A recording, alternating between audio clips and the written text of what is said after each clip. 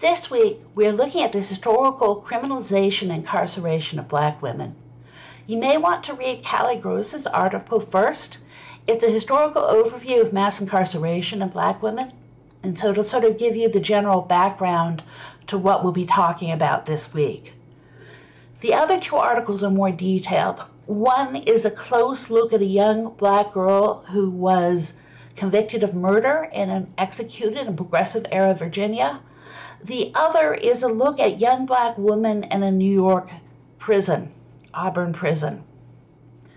And both articles use stories, biographical sketches of women, to illuminate Black women's conflicts with the criminal justice system.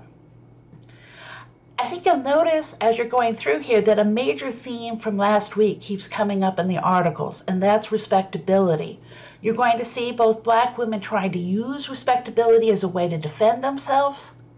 You'll see white people using it as a way to judge Black girls and women, and you'll also see it as something that can divide the Black community.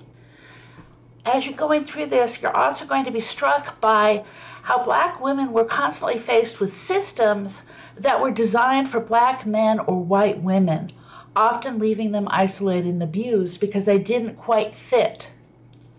Finally, you'll find it very grim how the system was stacked against Black women and girls at so many levels, from the pressure of poverty, to police surveillance of Black neighborhoods, to the assumption of Black depravity in courts, and finally to the harsher punishments that Black women and girls received after conviction.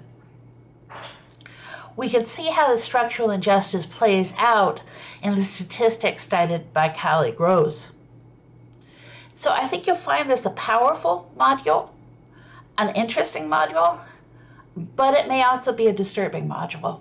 And there's going to be some discussion of some disturbing topics